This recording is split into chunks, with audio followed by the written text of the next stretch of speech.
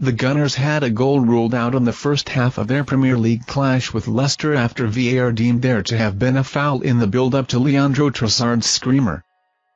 Arsenal fans have raged over the referee's decision to overturn Leandro Trossard's screamer against Leicester City.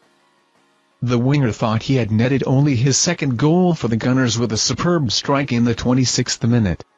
Trossard received the ball on the edge of the box following a corner, before thundering it into the top corner.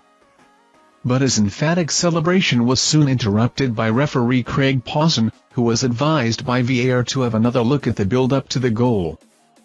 Having watched the footage back on the monitor, Pawson deemed Arsenal's Ben White to have held goalkeeper Danny Ward's hand down, making him unable to catch the ball before it was padded away. And the decision unsurprisingly left Arsenal fans livid, with one Twitter user writing, "This league is rigged." Another tweeted, "It seems there's always a different interpretation of decisions when it's Arsenal on the receiving end," and a third commented, "Absolutely scandalous."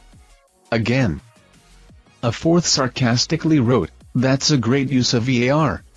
Well done," while a fifth added, "Arsenal being blatantly cheated again."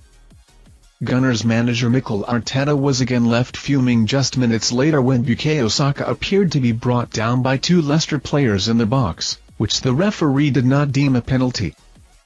Arteta could be seen angrily gesturing to Pawson, before fourth official Robert Jones came over to have a word with the Spaniard.